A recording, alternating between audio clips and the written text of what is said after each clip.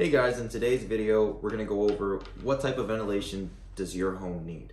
Now, there are multiple types of ventilation. You have static, you have mechanical, you have solar powered, and you have just normal power. Okay?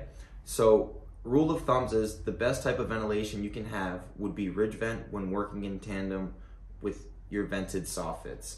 Now, not all the time are the soffit holes actually punched, so that is something that you have to make sure about. Now, there is a formula to figure out exactly what type of ventilation your home needs. It's not that complicated, but what I'll do for you is in the link in the description. If you press on the link, it'll say gaf.com/vent calculator.